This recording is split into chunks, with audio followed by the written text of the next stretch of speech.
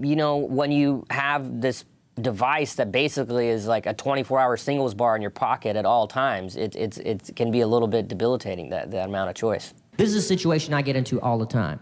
I'll text a girl, she texts me back right away. I text her back right away, she texts me back right away. I text her. The rules of dating have changed. Her back right away, she texts me back right away. Then I'll say something like, all right, cool, so you want to get pizza on Tuesday? And then I don't hear anything. And I'm like, what just happened? I know you read that. Sexting, swiping, Tinder and texting.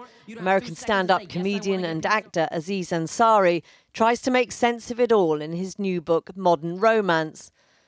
Best known for his role as a failed Lothario in the acclaimed Parks and Recreation. 1 week without screens. No phone, tablets, computers, television, anything. No, please send me to jail. He's travelled the world with sociologist Eric Kleinenberg to examine the challenges of dating in a digital age. From waiting for the ping of a text which never comes, to ending up happy ever after. But imagine if marriage didn't exist. And you're a guy and you ask a woman to get married. Imagine what that conversation would be like. You'd be like, hey, so, you know, we've been hanging out together all the time, spending a lot of time together and everything. Yeah, I know. I want to keep doing that till you're dead. Well, Aziz Ansari came into our New York studio earlier, and I began by asking him if online dating could ever be romantic.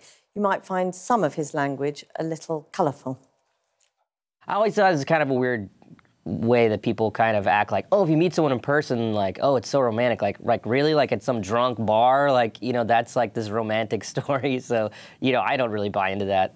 Do you think there's a danger that with so much choice, we end up choosing all the time, always thinking the grass is greener somewhere else? When you have more options, you think your instinct is that's better because you have more options to choose from. But in reality, when you have more options when you're making a decision, it's harder to make a choice, and when you do, you're often less satisfied because you're scared that maybe you picked the wrong thing. And it's easier to keep swiping, isn't it? That's the nature of online dating. Yeah, I mean, you know, when you have this device that basically is like a 24-hour singles bar in your pocket at all times, it can be a little bit debilitating, that amount of choice. I mean, you met your current girlfriend in the very old-fashioned way. You know, when you're doing this analysis of online dating, did you ever think, yeah, I'd definitely try that next time? Not assuming there's going to be a next time. I'm like a...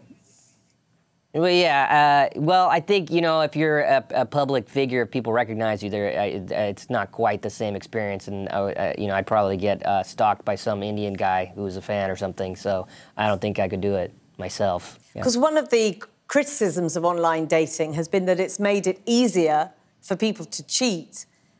Gathering data on cheating is so weird. You know, it's hard to get an honest answer from people when you're going around like, hey, are you messing around on your spouse?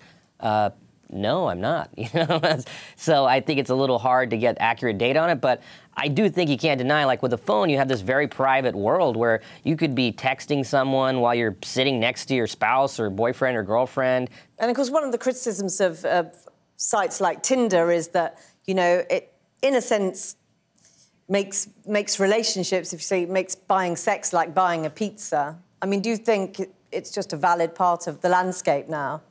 I mean, however you met, you know, your spouse, at some point you saw their face and were like, oh, looking at that face makes my mind feel nice. That feels good on my head. I'm going to go say something to this person, and they'll say something back. And if I like those things, we'll eventually...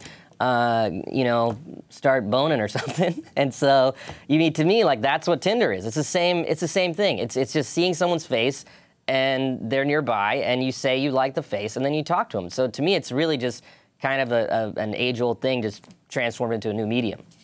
OK, thank you very much for joining us, Aziz Ansari.